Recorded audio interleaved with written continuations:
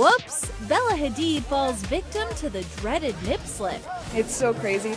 The model strutted her stuff on the runway in Paris on Tuesday, seemingly unaware that she had suffered a wardrobe malfunction, freeing the nip in front of a crowd of onlookers. Still, the 21-year-old looked fierce as she served some major face, rocking a black bustier bodysuit with a teal wrap and lengthy train, complete with a pair of tiny rectangular black shades and sky-high stiletto heels. And it was perfect.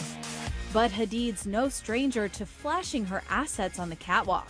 I guess I'm doing something right. You're right. Last July, she wore a sheer top with no bra during Paris Fashion Week, and she regularly sports bra-free ensembles.